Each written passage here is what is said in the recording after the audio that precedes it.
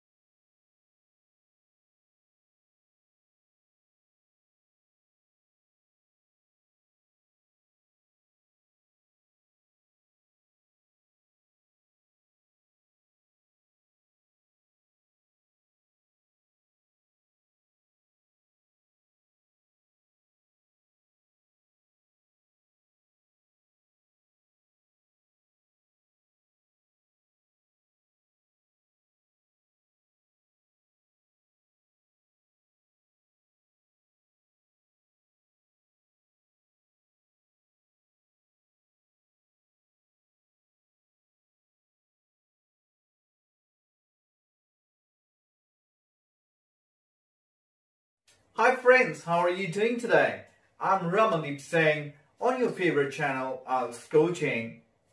Obviously, because of Corona, your IELTS preparation is affected. The solution is very easy. My 2 weeks short IELTS introductory course, those with a target of 6 or 6+ bands can definitely take benefit of this course. In tutorials को day by day follow करते आप next 2 weeks में अच्छे से अपनी IELTS preparation कर पाएंगे.